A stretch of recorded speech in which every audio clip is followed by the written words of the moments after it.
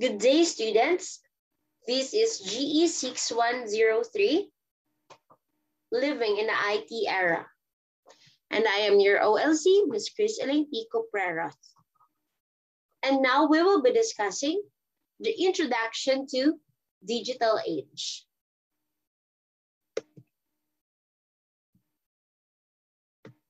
A very important and a very timely topic to talk about, because it seems right now the digital age is changing everything.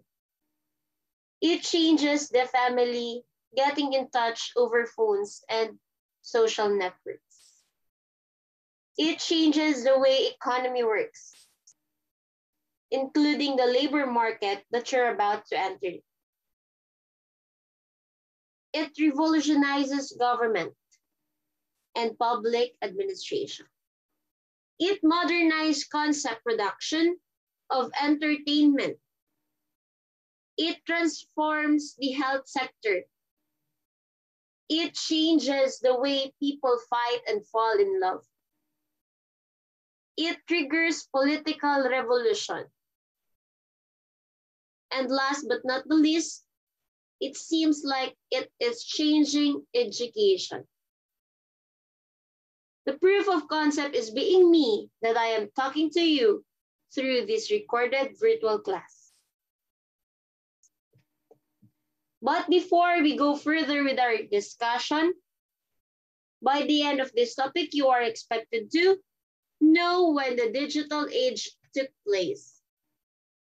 Second, identify the different types of communication from early time up to the present. And third is for you to know the role and importance of ICT. What does it mean when we say digital age? It is a period in human history that started when computers were introduced in 1970s. The digital age, also termed as the information age, computer age, or the new media age.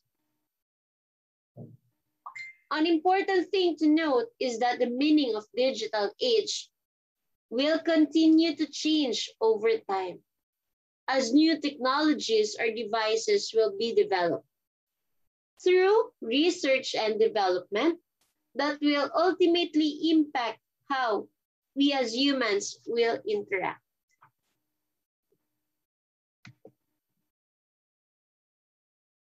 Digital age is accompanied to ICT, or the information and communication technology, which pertains to the unification and integration of telecommunication lines.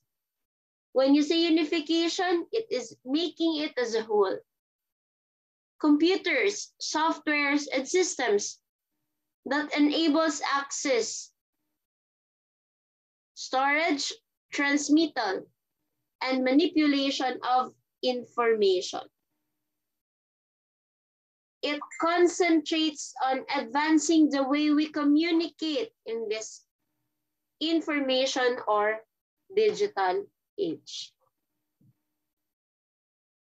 Let's now discuss the evolution of communication. From the first written word up to the internet. Let's start with the cave paintings and carved stones. So cave paintings and carved stones are imaginative art or some form of common communication that were discovered by Neanderthals or the early Homo sapiens and dates back to 130,000 to 100 BC. From cave paintings and carved stones, communication evolves into the use of carrier pigeons. Use of homing pigeons, which dates back to no less than 2,900 BC, when ships coming into Egyptian ports discharged pigeons to report imperative guests. The Egyptian army likewise utilizes bearer pigeons for military correspondence. By 776, transporter pigeons were being utilized to convey the news of Olympic triumph to Athens. After the use of carrier pigeons, we have this marathon man. The story of Pidipides is that which inspired the sporting spectacles of marathon running. Phidippides, an Athenian herald or courier, was said to have run from Marathon to Athens to report that Greeks won against the Persians in the Battle of Marathon. That is how Marathon Man as a way of communication started. Next, we have the first daily newspaper. The first daily newspaper ever to be distributed was Encomendes de Tungen. In July 1, 1650s, at Leipzig, Germany. So the name of the newspaper means approaching daily papers. So after Marathon Numan, we have the first daily newspaper. Then our communication evolves to telegraph. It worked by transmitting electrical flags over wire laid between stations. Notwithstanding designing the broadcast, Samuel Morse built up a code which came to be known as Morse code. Telegraph was created in 1840s by Samuel Morse and other different designers. So from telegraph, our communication evolved to having a telephone. Alexander Graham Bell, best known as the designer of the phone, worked at a school for the hard of hearing, while at the same time endeavoring to imagine a machine that would transmit sound over or by power. Bell was awarded as the principal official patent for his phone in March 7, 1876. However, he would later face a very long time of lawful difficulties to his case that he was its sole creator because he claims that he is the sole creator, but not. He has a co-creator bringing about one of the history's longest patent fight. After telephone, our way of communication upgrades into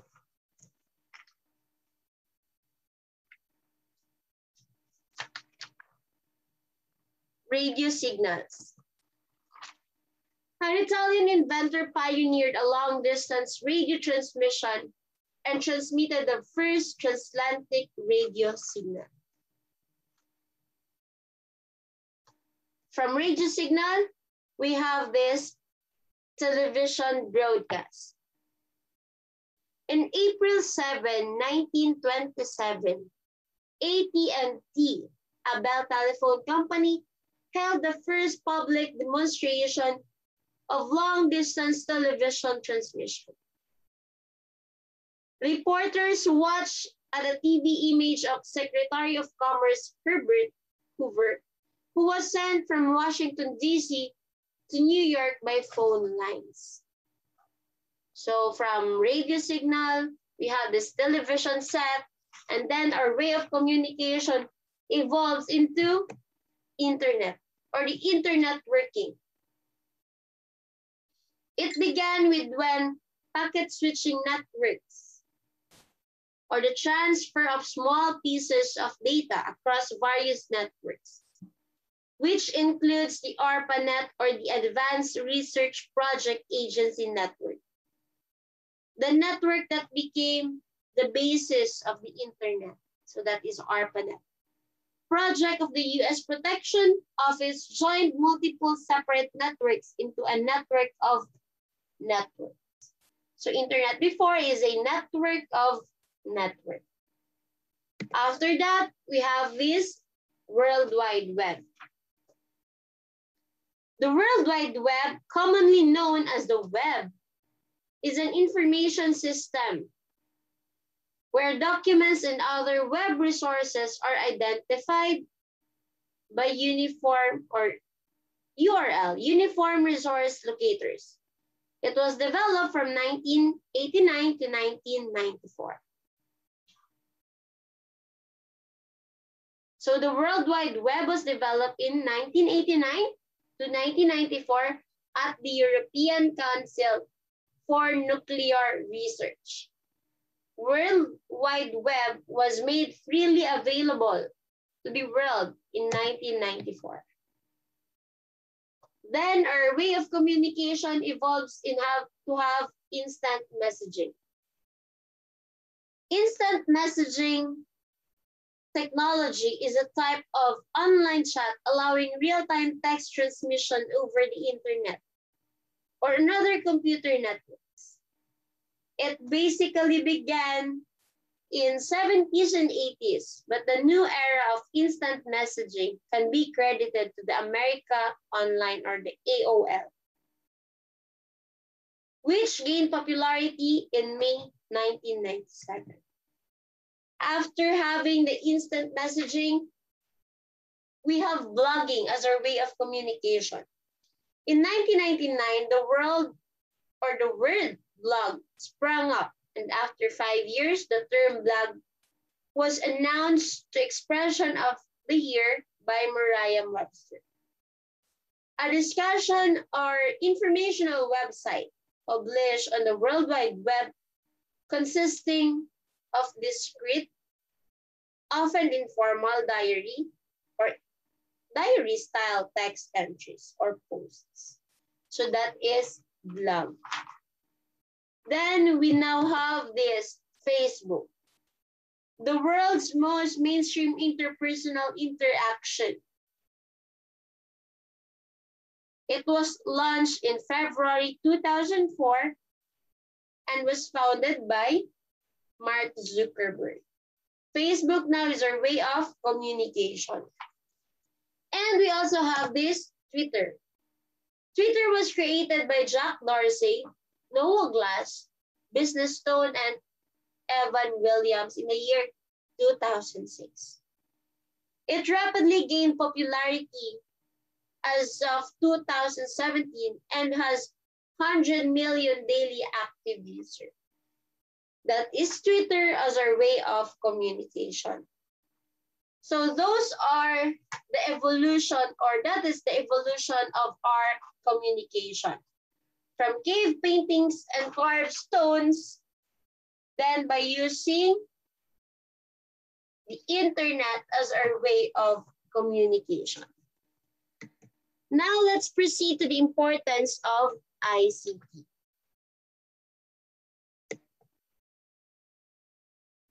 So ICT, or the information communication technology, has our many benefits and importance to our society.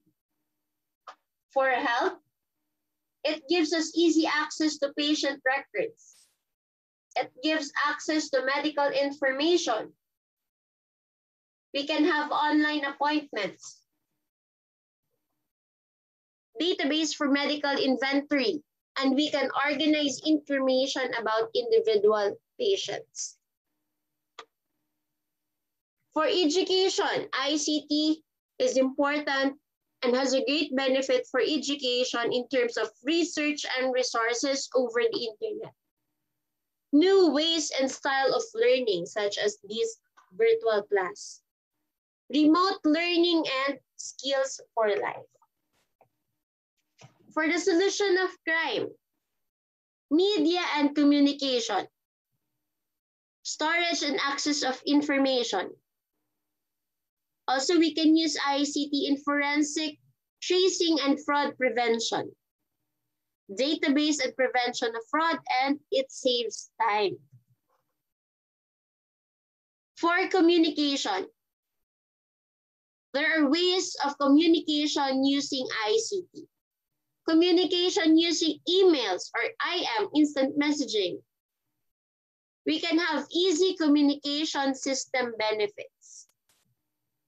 For business, ICT has a great importance and benefits for business in terms of changing ways of business.